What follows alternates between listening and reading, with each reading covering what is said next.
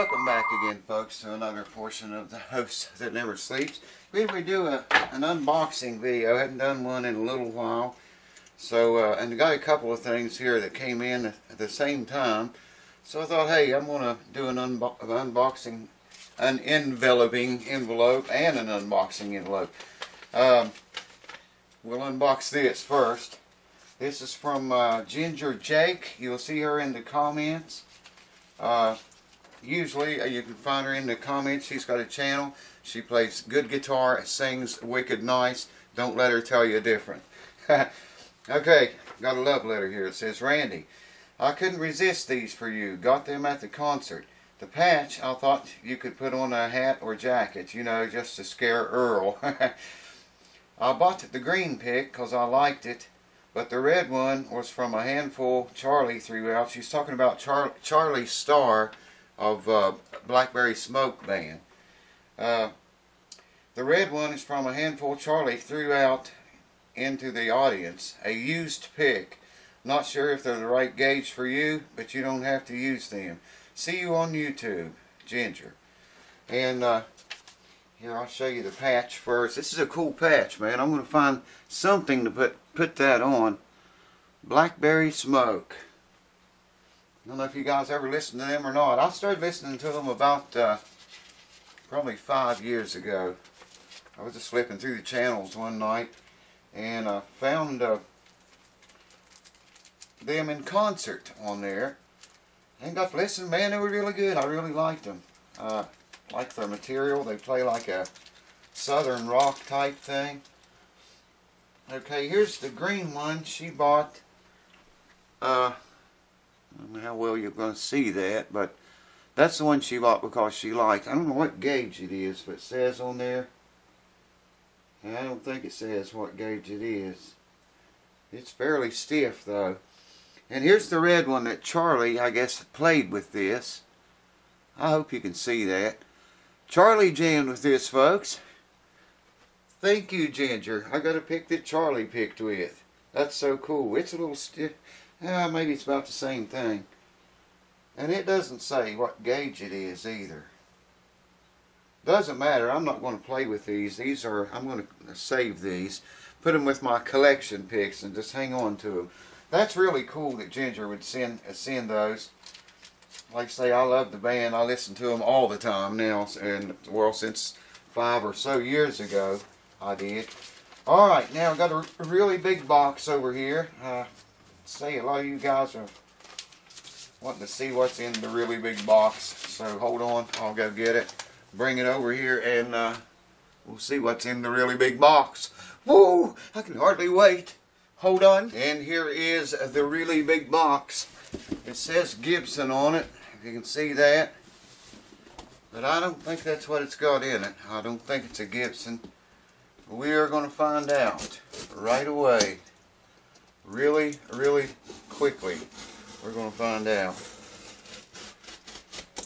What is it people like so much about unboxing videos? What is it really, man? People seem to really like to watch unboxing videos. I'm not sure why. Well, I already cut that back here. I thought I did. Maybe not. So I hope all you cats are doing well. And ladies. And, wow, man. I'm sure this is the right end. I think it is.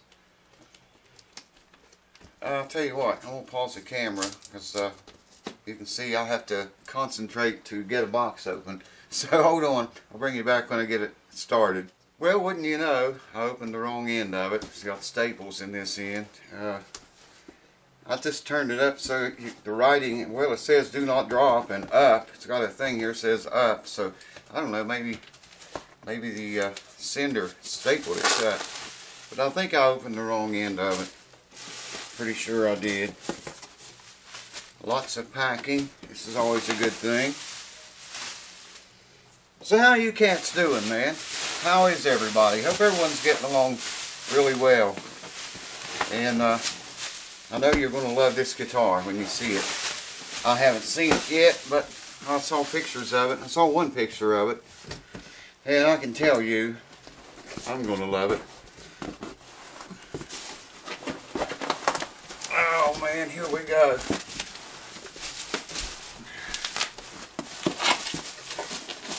Get a hold of the handle would help.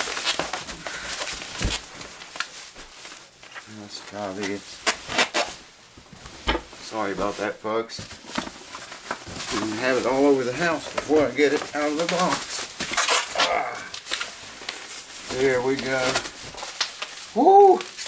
Lookity ball. Alright, let's see what we have here. I think it's just...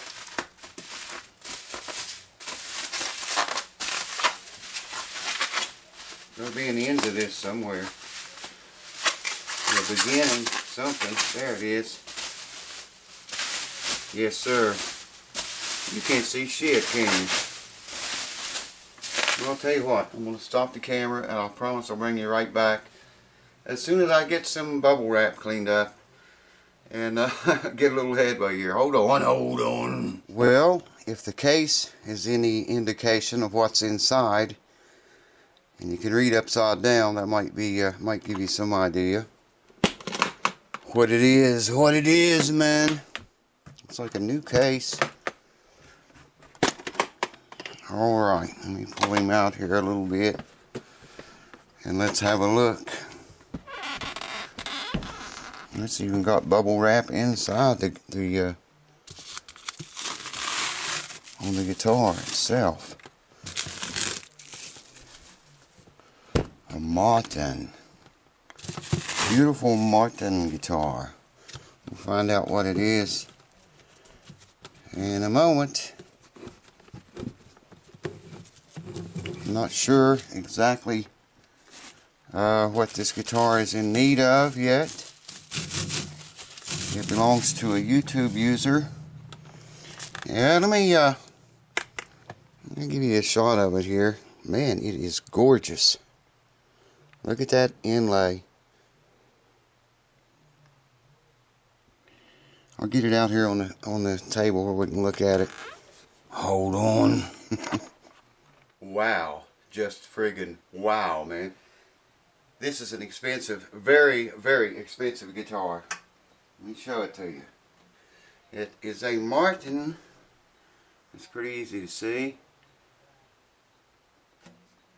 Check out that inlay, man. I think they call that snowflake, maybe, inlay.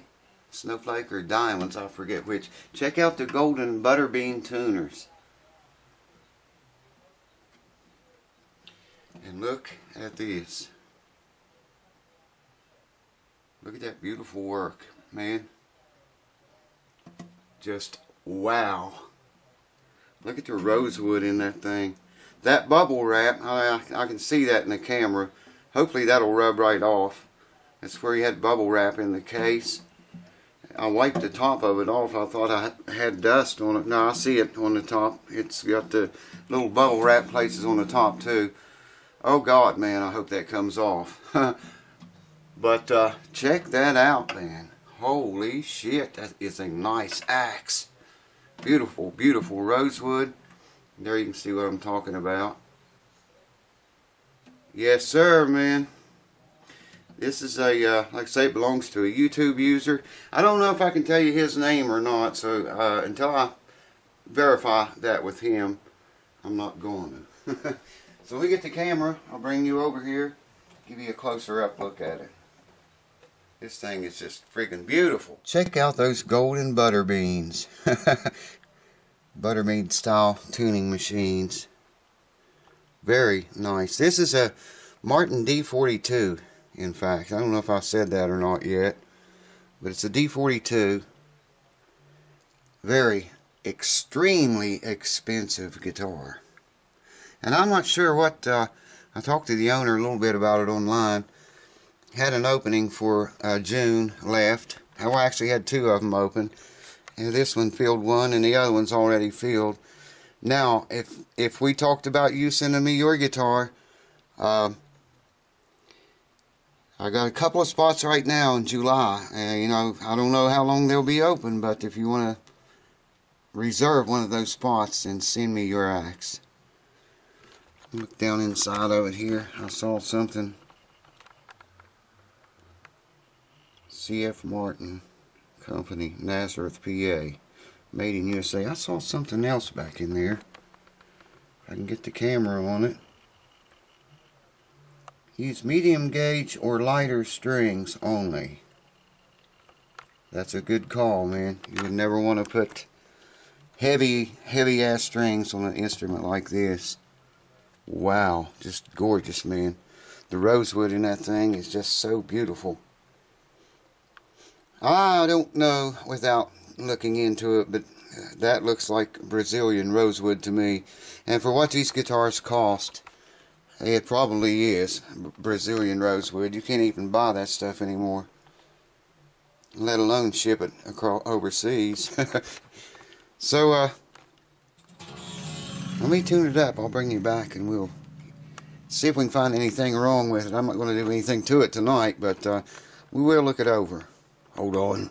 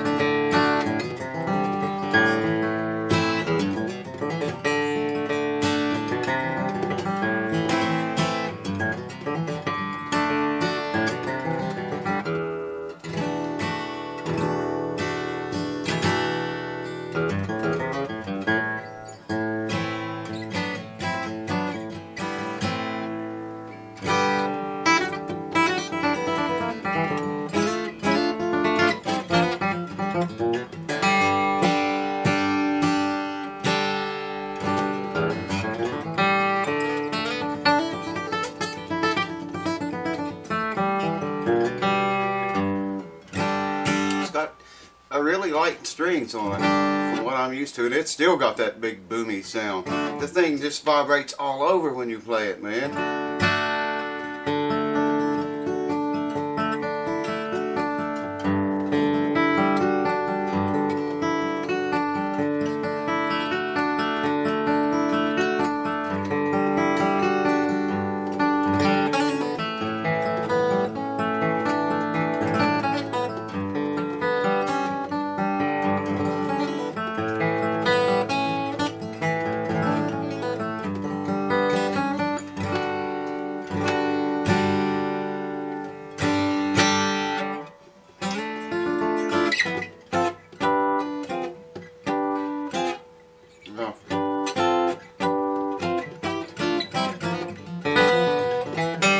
Playing any guitar at all, and I can barely play, but dear God, I could fall in love with this guitar in a hurry, man.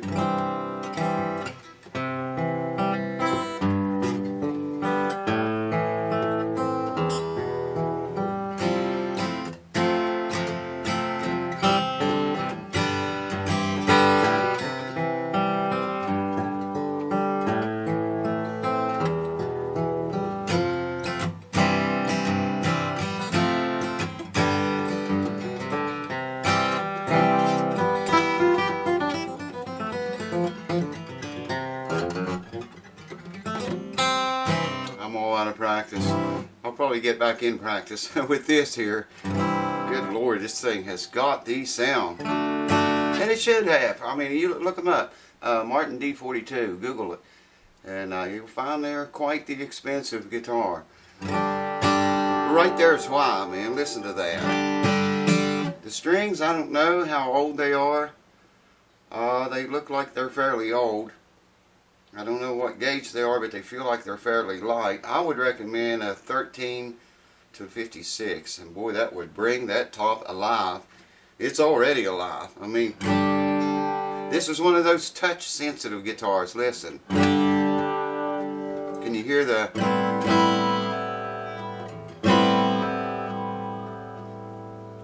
The lesser you touch the guitar like this when you play it, the better it's going to sound.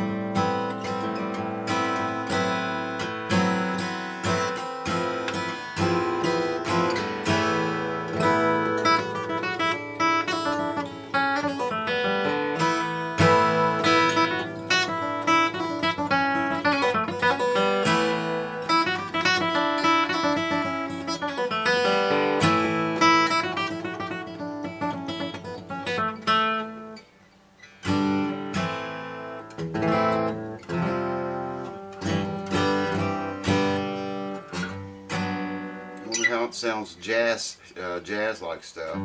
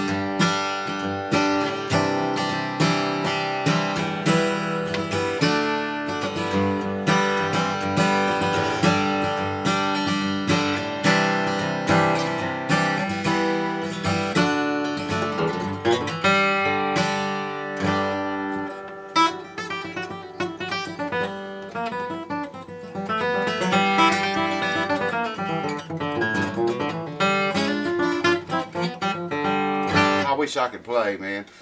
I'm going to have some fun with this guitar. I'll talk to the owner and find out if I can tell you his name or not.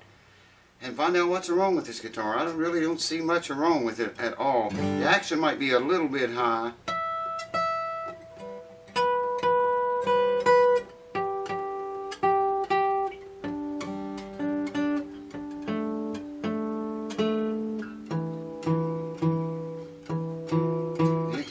Not bad off. Maybe not any. I can't hear, like, I have to check it with a tuner.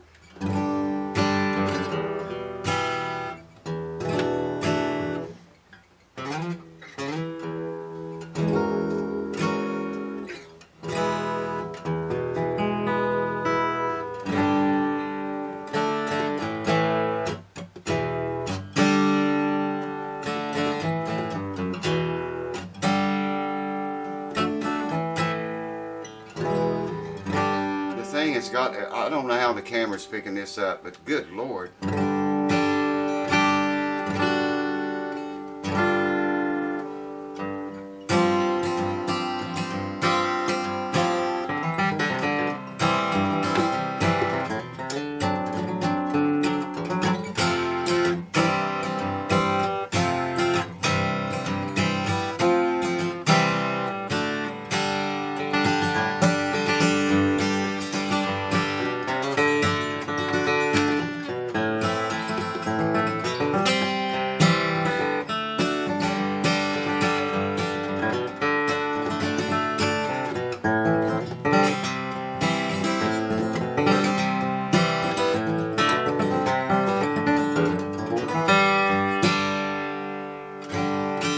I could play this thing all night, man. Probably will. But yeah, I'll find out from the owner what he wants done to this guitar. And I want to find out for sure if that's Brazilian rosewood. It sure looks like it. I don't know. I'll just have to maybe try to find some specs on it, look around inside of it. D42, there it is on the neck block and the serial number. D42 Martin, a beautiful sounding guitar. And anyways, yeah, I'll get with the owner, and when I can stop admiring it long enough. Very expensive, man. High dollar guitar. You know, unless you've played one of these guitars, you owe it to yourself to go out, go to a music store that carry high-end guitars. And I'm not talking $1,000 or $2,000. I'm talking about this kind of guitar. And play it, you know, tune it up, play it, feel it for yourself. And you compare that to a dumpster find. Yeah, I think you'll figure out pretty quick. You'll hear what you're paying for. Well, you can feel it, man.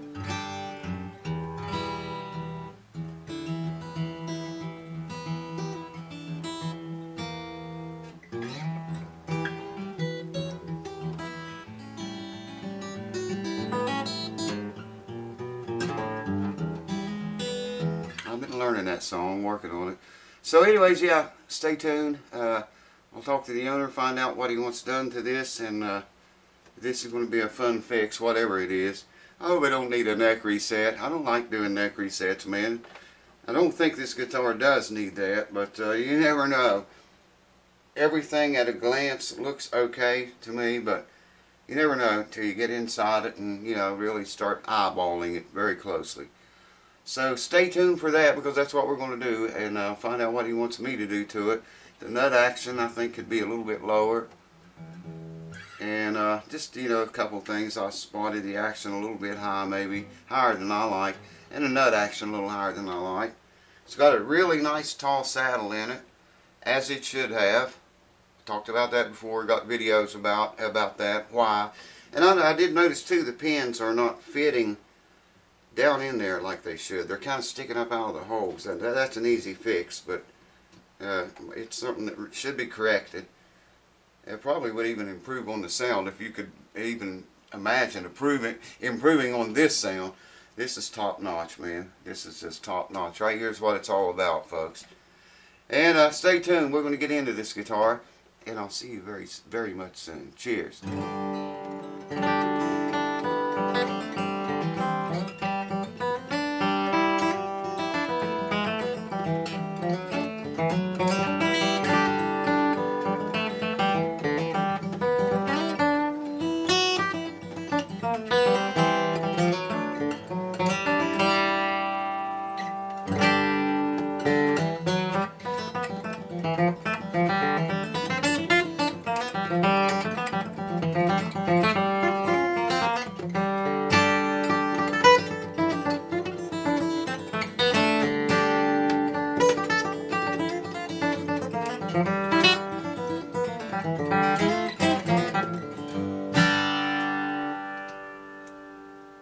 Oh, I can hardly wait.